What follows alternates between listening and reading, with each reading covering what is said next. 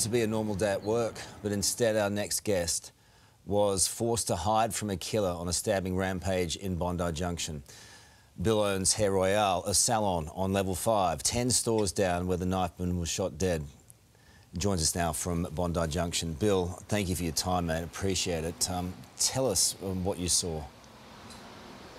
Well, I was just there. I'd come down from the gym at that time, and then I walked in the salon, and it was a normal day.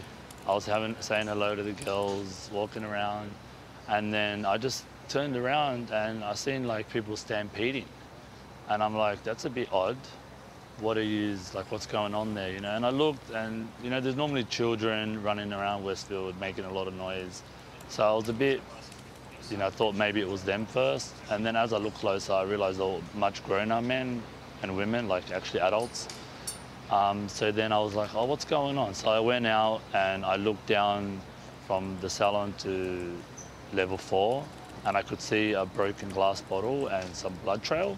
So I went to the left, maybe 2 meters, and then I looked, and then I could see in Chanel there was a body laying there with all blood all over their like face and torso, and I was like, wow, what's going on here? You know, then I see another lady behind them, and then I can see the blood trail, and I was like, oh my God, what's going on? So then the girls at that moment have come outside too, and they're all looking, and I'm like, go back, go back. So then I run to a friend that owns a glow bar, like a juice shop. I run there and I'm like, hey, what's going on?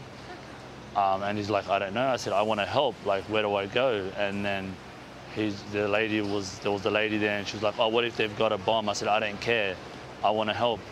And then I realized that the women are back at the salon by themselves, so I better go back there for a second. So I quickly went back to the salon, and they were all in shock, which I was also. And then I looked towards Boost Juice, and I could see them running towards us again.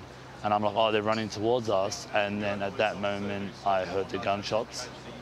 And then I was like, go, go, get inside, they've got guns. Because I assumed at that moment that people were killing us with shooting us. So I was like, get in. I quickly closed the front of the shop, locked everyone in, turned off the lights, turned off everything, put everyone in the back room. I helped an elderly man that was like, get me in, let me in. I quickly put him in, shuttled them all into the back, closed the door, told everyone turn off the lights to pretend or act like we were no longer in the shop and the shop was closed. What were those moments like when you were waiting just for some word?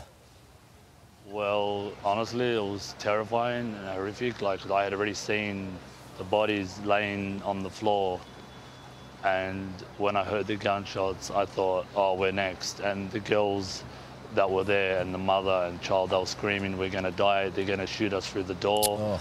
I'm like, it's okay, it's okay. And I kind of opened the door a little bit, and I stood there just trying to see if I could see who's coming or what's coming our way. And I just stood there. I was I couldn't even describe what I felt like. It was horrific, it was terrifying. And having them in the background, all curled up in the corner, so they put the little boy first, and the mother was laying on top of him, and everyone wanted to get in the corner first and hide in the corner, you know? And I felt like I wanted to protect them, but at the same time, I didn't know what to do. So I tried to call security. You have a mother lying on their child to protect them. You've got other people. You've got other people hidden. You've turned off the lights. I can't imagine what those moments were like. Thinking, well, we're in a hiding place, but what if we get discovered? I mean, there must have been so much going on. So much going on. Honestly, it was beyond imagination when you're there and not knowing what's going on, and having them in the background saying they're going to kill us, they're going to shoot us through the front door, we're all dead.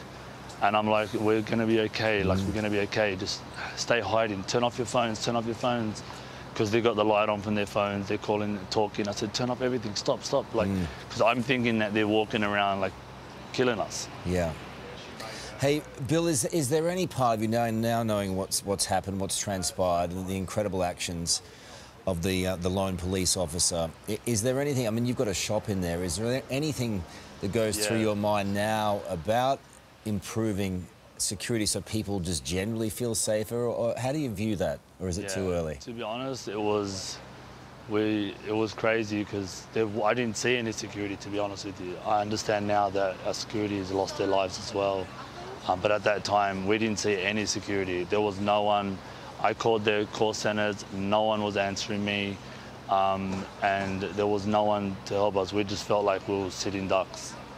So when we heard that the police officer, Amy, she had killed the guy and saved us, we were like, wow, you know, she's an amazing woman, she's a true hero, and, you know, we are lost for words, you know.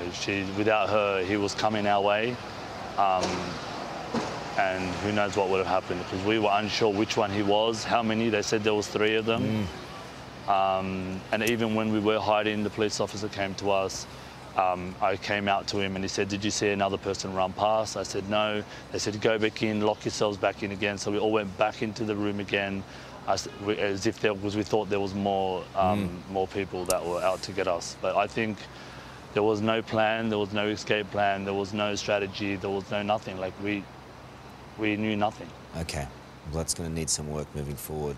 Bill? Like, I feel like the security need weapons or something. Like, that was, you know, my partner, I wish she was here today, but she was too terrified. She hasn't slept in 2 days, which I haven't had much sleep myself. Right. And in the morning, she's not doing very well, so I mean, there's going to be, Bill, there's going to be a lot of people who aren't doing well these days go by, and there's going to be a lot of questions around security as well. But thank you for being with us, and all the very best to Victoria. Thanks for coming on, Matt. Sarah. No worries. Thanks for having me. Yeah, absolutely. So much pain and so much trauma, Carl. Thank you. Hey there, Today fans. Sarah and... What's my name again? Oh my goodness, Carl. Hey, thanks for watching our YouTube channel, though. Subscribe now for more news, special reports, and amazing Aussie stories. And Carl misbehaving, Whoa, of course. That never happens. Always happens. What's she talking about? Always happens.